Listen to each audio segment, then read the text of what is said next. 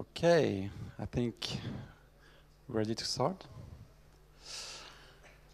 Hi, welcome everyone. Welcome to this presentation about OpenLayers. Okay, so OpenLayers 6. So first, some introduction. My name is Olivier Guyot. I work at Camp2Camp. I'm a developer. I work in France, in Chambéry. And Camp2Camp is a company that is based in Lausanne, in Switzerland. And we specialize in different kinds of geospatial softwares, QGIS, GeoServer, of course, OpenLayers, GeoNetwork, and others. Okay, so this talk is about the new version of OpenLayers that is about to come out, version 6. I'm going to start with some context so that everyone understands what we're talking about. Also, I'll try to keep this talk not too technical. So if it's either too technical or not enough, you can ask questions afterwards. How many of you have already used OpenLayers in their projects? Okay, that's a lot. More than I expected. Cool. All right, so some context. OpenLayers is a JavaScript library for making interactive maps. It's a bit of a complex library because it's pretty powerful. It can handle many different formats and can also handle different projections. So it's really powerful, versatile. It's been around since 2006 for version 1, so 13 years. And there was a version 3 that was published in 2014.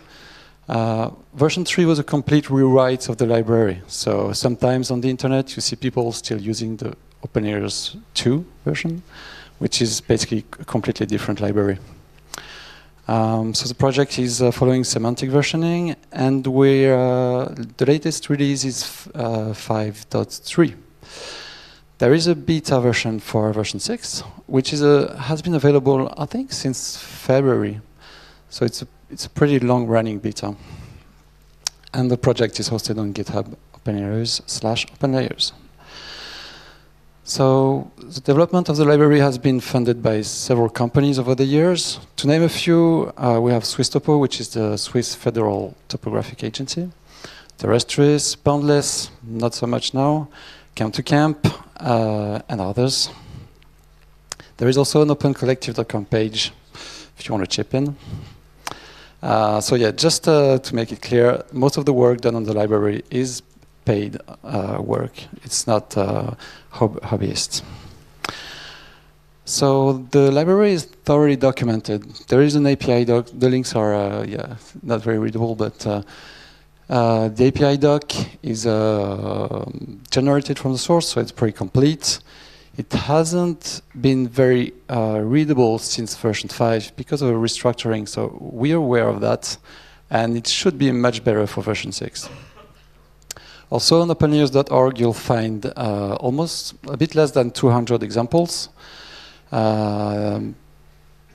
Basically every feature of the library is showcased in an example. So in my opinion, this is the best way to learn how to use it. So if you go on an example page, you can see all the code below the map, and you can also edit the example in CodePen. So that's really useful, you can tweak it.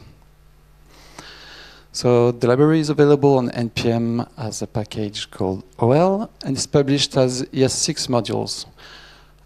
This is important because now since version 5, even though the library is pretty big in terms of size, when you import the different modules in your project, you will not end up with all the library in your application. So your application should not be too big because of OpenLayers, unless you use 100% of the library. And the library is written in JavaScript, but it has annotations, type annotations, so you can use it in your editor, and you will have type checking, IntelliSense, auto import, stuff like that. So you see here a quick video where I'm attempting to write code, and it works pretty well. So to be honest, setting up a project with this sort of JavaScript project sometimes doesn't go as well as planned. So there is a lot of documentation on the GitHub of the project to tell you what exactly to do to have this sort of result. The library has been built by almost 100 contributors over the year. You can see the graph of the commits here. So you see that we're still in a very active period. So it's a great time for the library. And we had more than 500 commits since the start of 2019. So it's really going strong. All right, so what about now? What's happening? So as I said, we're transitioning from version 5 to version 6. Version 5 was a big overhaul of the library. It was focused on developer experience. There was we changed the system with which the library was built and shipped, which is called Closure Compiler. And we went to something more standard, which are ES6 modules. There are type checkings, more rendering tests.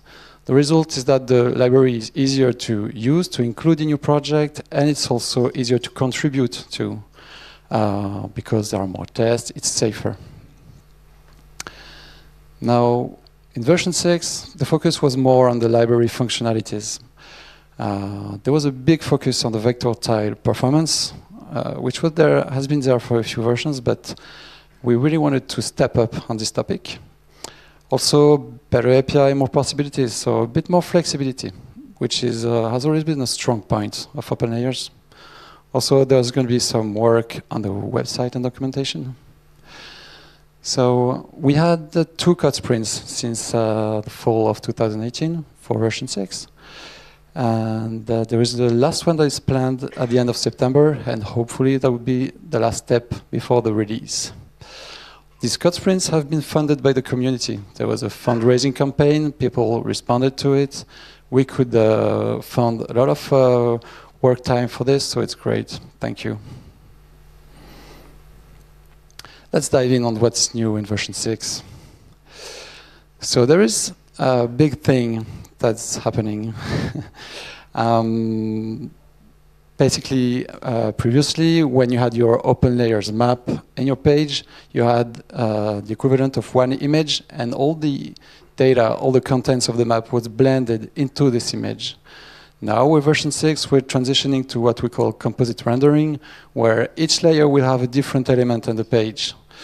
Standard layers will still use the canvas element, which is the basic thing when you want to draw stuff on a web page. You could use something else. The idea is to give more flexibility and to open up options, possibilities. So it's not actually that new, and that's also why this talk is called There and Back Again. Besides being an obvious reference to Tolkien, it's also because before that, OpenLayers used to work pretty much like this. And then, so by doing this, we're kind of reassessing the choices that were made before. And we thought, okay, with what's happening now and what the browsers are capable now, let's go back to something more flexible like this. So we make the library more versatile. The library code is a bit simpler because it doesn't have to compose all these things into one image.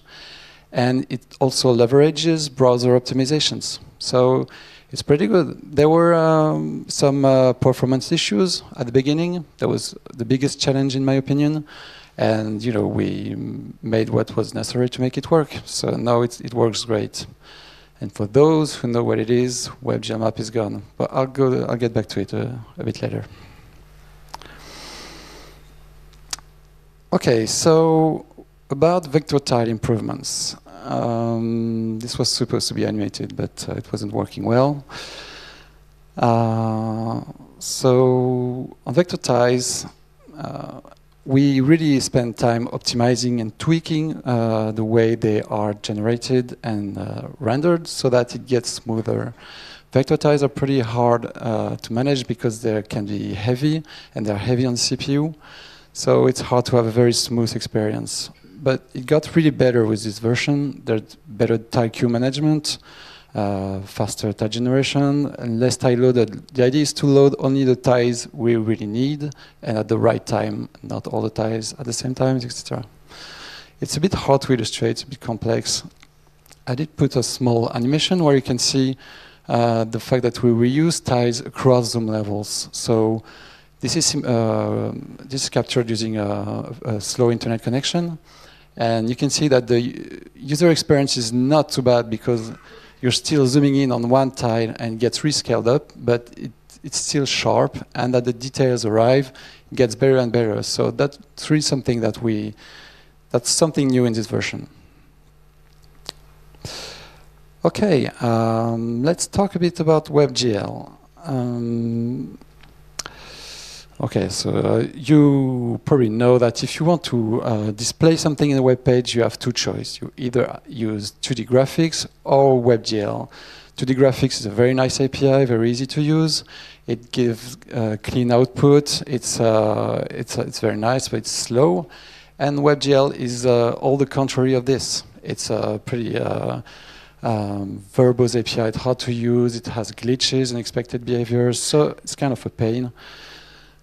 Originally in OpenLayers version 5 and before, you had two renderers available. You either had the default renderer, which was using 2D graphics, and then you had the WebGL renderer. You could create a map and say, I want this map to use WebGL. It worked, but it had bugs, glitches, the text were blurry, and the code was very complex because of this, because we basically had in the same project two libraries. One library to handle 2D graphics, another to do WebGL. It was a lot of code, very hard to maintain, and not that used eventually. So now that we have composite rendering, we said, why not just render most of the map using 2D graphics because it looks good, it works well, and then for specific use cases, use WebGL. So we got rid of the monolithic renderer. We just deleted it. It's still there in the history of the project, and we still take inspiration from it, but it's gone from the library. And now we added some new utilities to the WebGL, and with a focus on being really lightweight and focused on specific use cases. So the first use case we targeted was large point data sets. You can see there's an example there. It's a map of the UFO sightings in the world. It's basically a population map. So it's 80,000 points, and with this WebGL renderer, you can specify textures, you can specify colors, you can filter, you can have all sorts of effects. It's pretty low level. It supports retina devices, heat detection. It is multi-threaded, so it works. It runs pretty well. And to have a kind of proof of concept with this approach, we said, okay, why not rewrite the heat map layer? There was already a heat map layer in OpenLayers. It worked pretty well. It was using the 2D graphics API. We said, okay, let's rewrite it with the power of WebGL. Now, when you look at a static image, the result will be exactly the same in version 5 and 6. But when you navigate in a map, then you'll see the difference. It's much smoother, it's much nicer experience, and yeah, it works very well. So this is permitted because with this new renderer, we actually gave access to shaders, which is basically GPU programs. So for those of you who have attended Ivan's workshop yesterday about WebGL raster processing, this is something you can use what you learned in the workshop with this renderer. This is exactly the sort of power we wanted to give to the users. Okay, so now also we have, with composite rendering, we can have custom layers. By custom layers, I mean layers that are not the standard ones. Any kind of HTML element. We said, okay, we can put anything we want in the map, so why not try and put Mapbox in the map? We were looking for a way to have a nice base map based on vector tiles, and still be able to put stuff on it and interactive layers, drawing, etc. Using the vector tile layer of the library was giving us a bit of a performance issue, especially on mobile devices. So we tried with Mapbox, and actually it worked really well. So there's an example that showcases this. So you see you have the base map, which is Mapbox, and then you have an overlay, which is a simple country vector layer. Now, okay, so if any of you work at Mapbox or are related one way or another to Mapbox, to use this, we used a undocumented API from the library, which is a great library, by the way. And we'd really like to have some sort of official API to do this sort of integration, because for us, it's very interesting. It's really a way to have best of both worlds. So spread the word. Okay, you can do anything else you want. Actually, you can. You could have GIF animations, SVG objects in your map. You could have video, native HTML5 video elements. These were the sort of things that were possible in previous versions, but because everything was kind of blended into one image, animations weren't working well. You had to like copy the frames, and the frame rate wasn't good, and the SVG were blurred. So it was kind of hard to manage. With this new system, it should be much more easier. Now, this is not yet implemented, and we'd like to have this in, but that's a lot of work. So if anyone wants to try and contribute, be my guest. And on the illustration, you can see there is a graphical layer, which was rewritten and reworked for the composite rendering. So it's just an example, among others, to use this system. We also reworked a bit the way the view constraints work. You will be able now to specify an extent constraint on your map, which means the user will not be able to zoom out or pan out of this extent. It wasn't really possible before. You could specify a center constraint or a zoom constraint, but this is a combination of both. And using this system, we implemented what I call multi-word constraint. You see on the left, this was something that was quite frequent with OpenLayers, because you could zoom out to zoom level 0, and then you'd see all these mirrors of the word, and it doesn't really make sense. Now, the default behavior is that you are not able to do this, and you will kind of be limited by the height of the word. So it's better user experience. It's less misleading. You can still have the previous behavior if you want with an option. There's also multi-threading that was added to OpenLayers. This was a very nice contribution. There is a pipeline that is completely seamless for the application. The users, you absolutely don't have to worry about it. It's just there.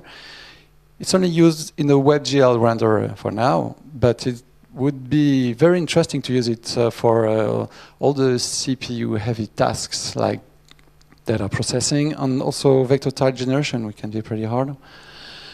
All right, so I covered most aspects of the version 6. So there are some things planned for the future. There is something as a work in progress, which would be a big change in the API.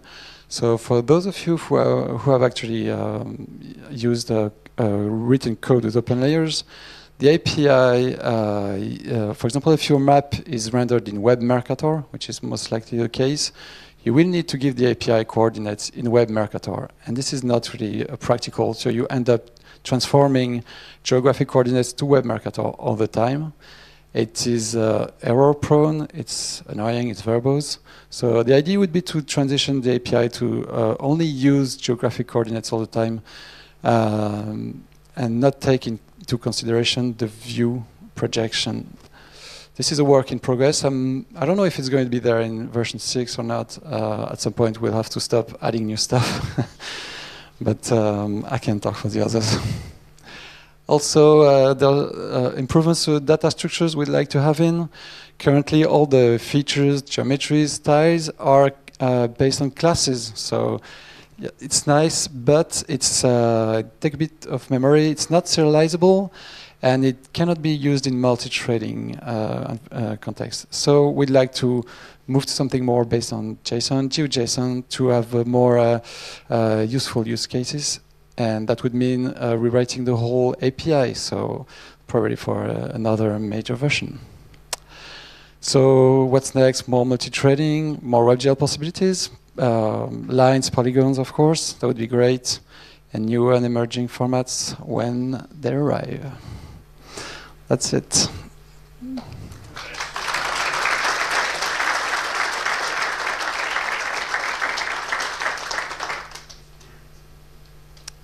Any questions? Well, please repeat the question for the sake of the live stream. Okay. How hard do you expect the migration from version 5 to version 6 to be? Is it major changes or? Okay, the question is how hard will it be to migrate from version 5 to version 6? It shouldn't be too hard. Most of the changes are under the hood, so you won't see the difference in your code. I'd say it should be easy, yeah, and it's all documented. The breaking changes are documented. Does OpenLayers 6 support MA styles, the JSON style, the Mapbox vector style? Okay, so okay, that's a good question. OpenLayers is not able to use Mapbox styles directly. There is a library that is part of the organization on GitHub that does this. It's called OL Mapbox style, and it takes a JSON, Mapbox JSON, and transforms it into OpenLayers styles. You said that you can use more than one renderer at a time. So this is part of the layer, and I can use any renderer for any layer that I want, or I have to design the renderer specifically for. Okay, you should, if you want to use different renderers, basically you won't create the renderer yourself. This is kind of internal stuff. The API is not completely final on this. We need to work this out. But you'll probably just create a layer, and it's going to be either a layer like vector layer, which is standard, or you maybe have like a points layer, which will use the WebGL renderer. But it's all under the hood, and we want to make the API very simple. You know. I'm asking this because right now you cannot play SVG type with OpenLayers. So how would this be possible to implement in version 6? SVG ties. You probably have to write something. SVG renderer. I don't know. It's a good question. It would be interesting to have a specific renderer for this, for example, that uses SVG element. But that would be that's not there. That's not there already. We have an Angular 6 application with OpenLayers 5, and we were having some issues with the production build because it was failing in the minification step of the production build. Is that something that probably could be fixed with OpenLayers 6? There have been improvements. I cannot guarantee that it's going to be fixed. It all depends on how you include the library. It's true that for a while it wasn't very clear how you were supposed to include it. You can have this sort of stuff working perfectly. We have many projects with OpenLayers 6. It works great. It's just a matter of configuration. So there's a lot of documentation on this topic, and we know it's hard for people. The library is published as ES6, so you have to take that into account. But you know, it should be in the documentation. I have a follow-up question regarding ES6 modules. So I'm curious when you solve this ES6 modules with the WebGL support. That was tricky. So the web workers are separate files in the source code, and when there is a transpiling step before publishing the package, and at that time the worker code is written as a blob in the package, It's a great system. It's awesome. Okay. Okay. Thank you very much.